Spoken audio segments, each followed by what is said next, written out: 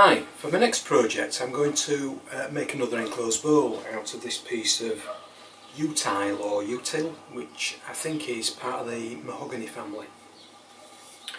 I'm going to create a pattern around the top, which will consist of two lines of aluminium inserts, and within those two lines I'm going to put some coloured acrylic pattern and probably some milliput as well.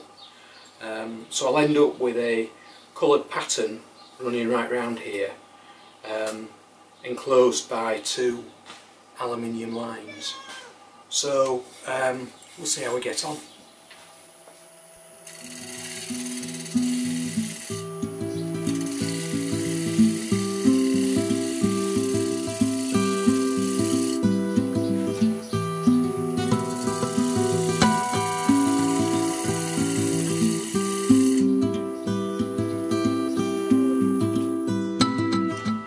Okay, so using my 1/2 inch bull gouge fingernail grind, I've managed to shape the outside of the bowl using push cuts and some shear cuts.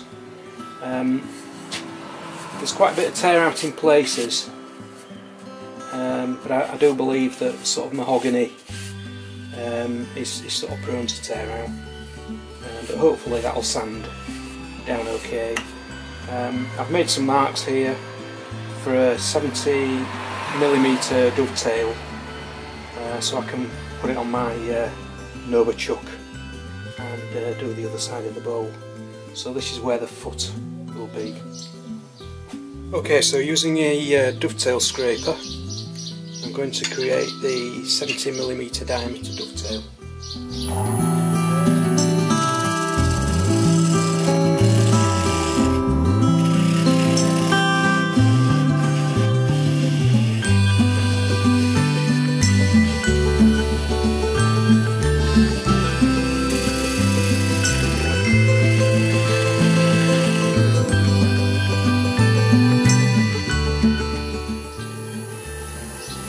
Okay, sanding to 400.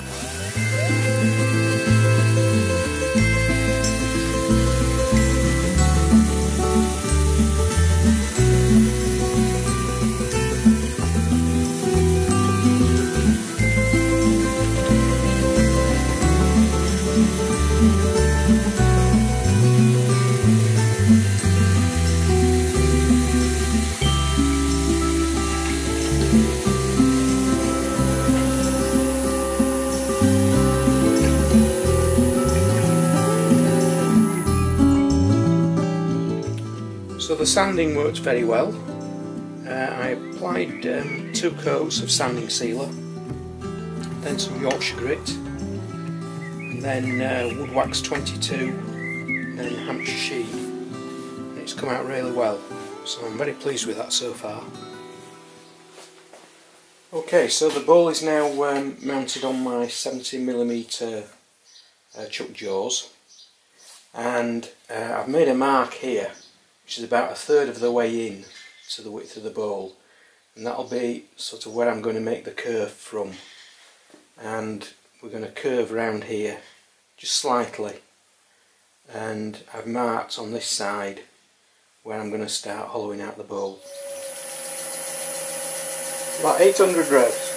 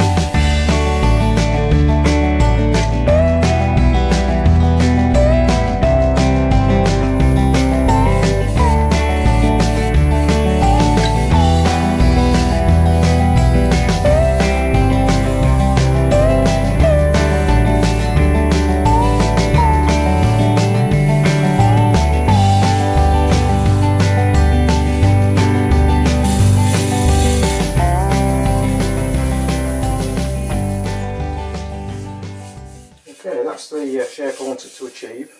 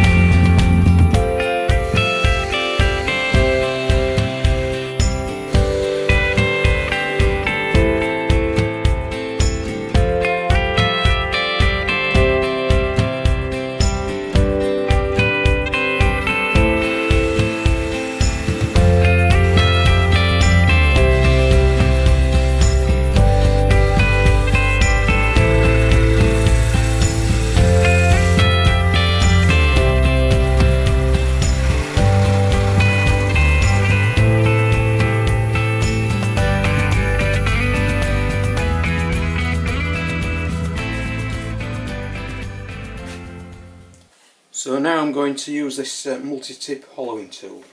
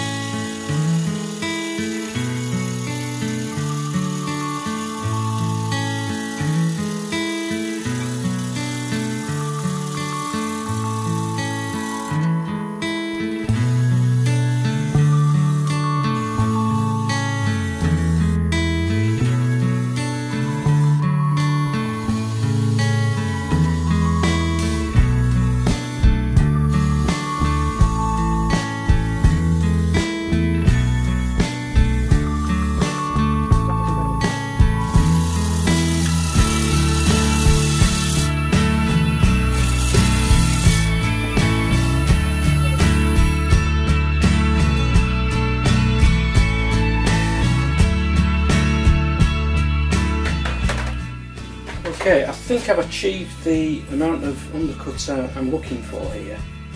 I've got to bear in mind I'm going to use a parting tool to cut some grooves here to put the aluminium in. So I don't want to go too thin towards the top.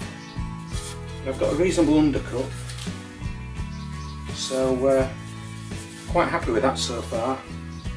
So I'm just going to change the tip on this hollowing tool to a scraper to see if we can just make that a bit better. So this is the scraper that I've attached to this multi-tip hollowing tool, and I believe it's got to be angled down slightly to achieve a cut. So let's see how we get on.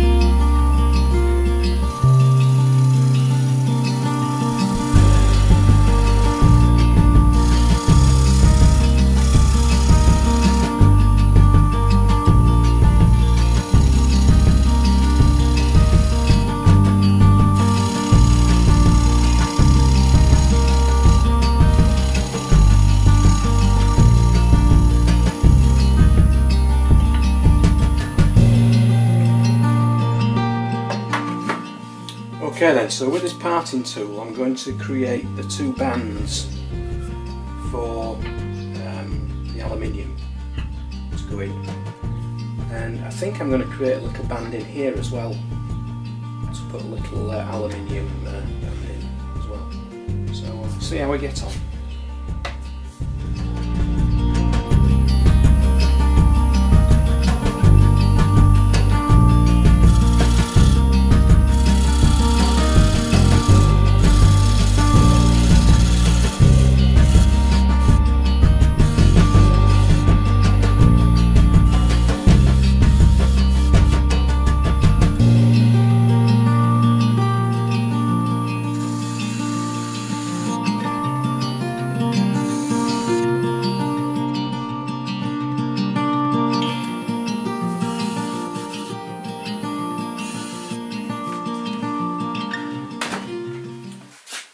Okay, so I'm going to do a bit of sanding and I'll get back to you afterwards. Okay, so the sanding went extremely well. I've created another groove here for the aluminium inlay, and in each of these grooves I've used a thin parting tool to make the groove a bit deeper and to enable the aluminium to get a better grip, because what I'll be doing once we've got the aluminium in here, I'll be taking this wood out and we'll be putting some pattern in there. So this needs to be quite strong where the aluminium's going to go. So anyway, the next stage is to fill this with aluminium. Okay, so to make the aluminium powder I'm using this G-Flex epoxy resin. So I'll mix that and add some powder. And this is equal quantities, so I'm trying to weigh it out. We'll see how this works.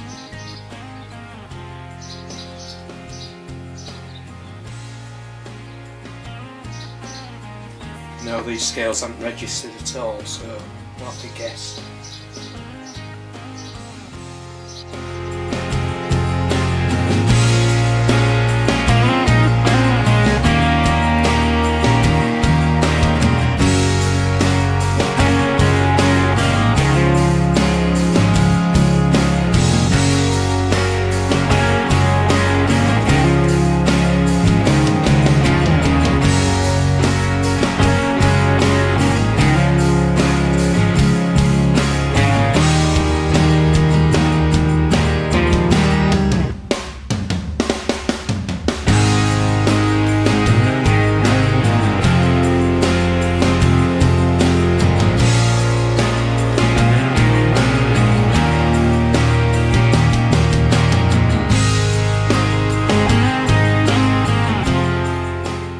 Okay, I've managed to fill in the grooves with this epoxy resin and aluminium powder mix.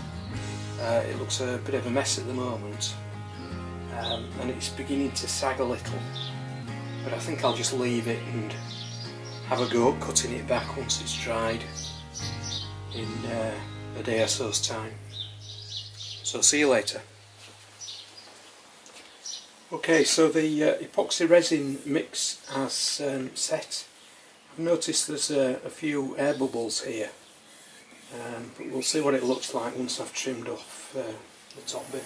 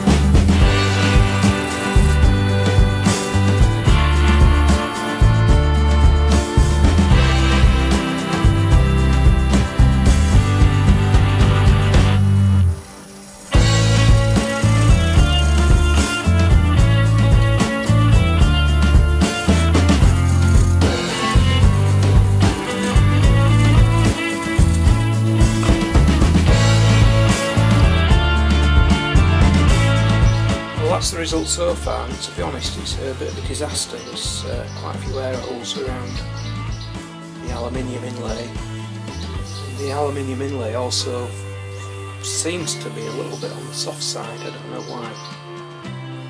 So what I'm going to do is have a go at cutting the middle bit out of the wood to see what we're left with. And if it is a total disaster, I'll just get rid of all of this. We'll put a different inlay in it.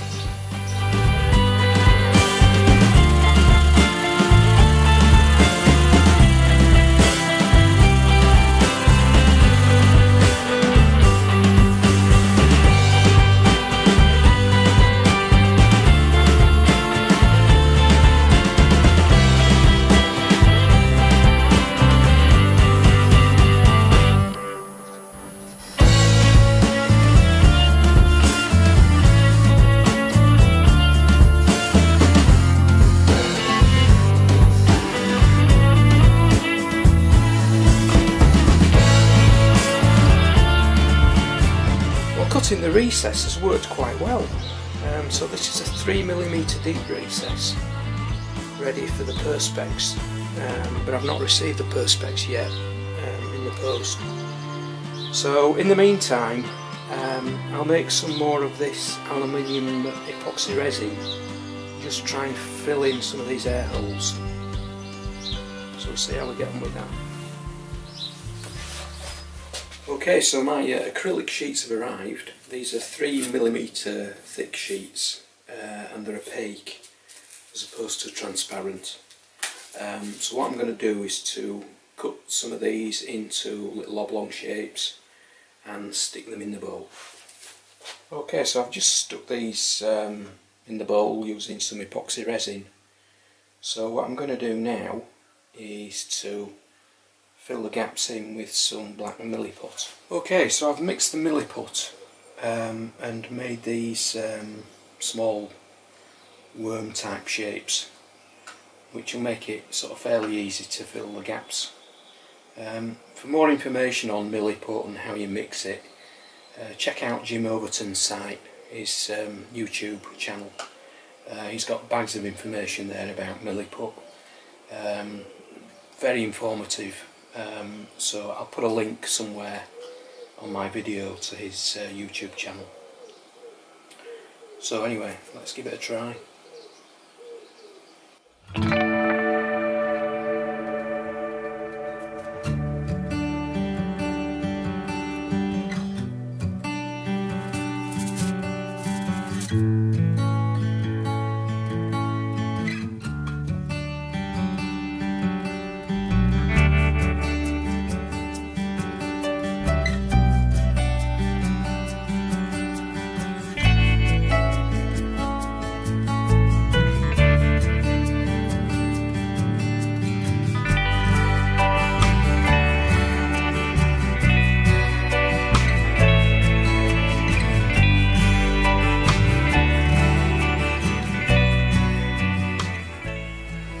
It's going to take rather a long time to complete this, so I'll get back to you with the final result.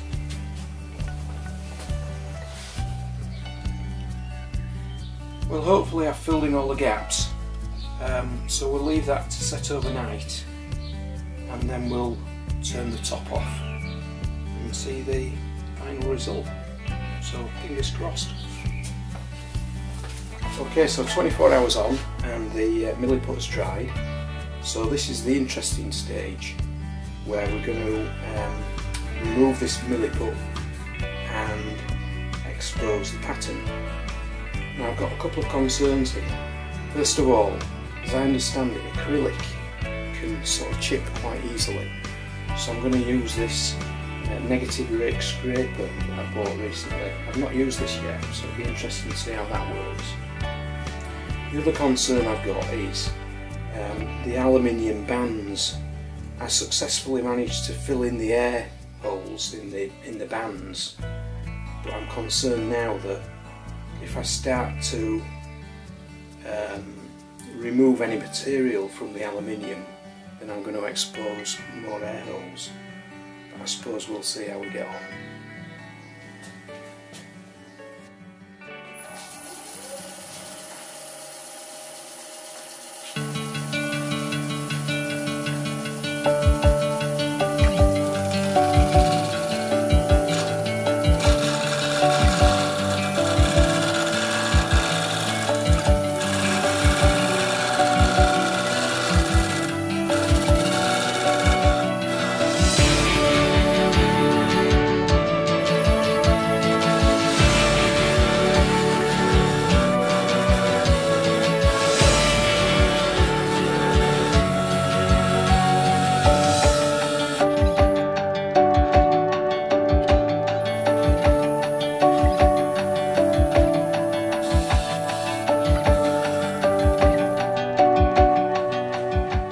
Done a bit of sanding and not a bad result so far. I've got quite a few of these air holes, so I'm going to have to fill those in again. Some around here as well. I think some of the milliput needs to be filled in, just the odd little bits.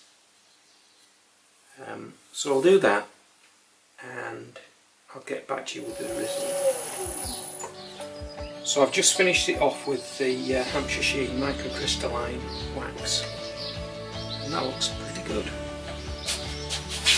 Right, so this is the finished bowl. In all honesty, the aluminium inlay was a real pain to do. I kept on exposing air holes every time I touched it with any sandpaper. However, I think I got a reasonable result in the end. Also, next time I use acrylic, I think I'll try some transparent acrylic as opposed to opaque. And lastly, my experience of the negative rake scraper, to be honest, wasn't great. Whether or not I wasn't using the tool right, I don't know, but it didn't really seem to cut all that well. Anyway, all in all, I'm really happy with the result. I hope you like it.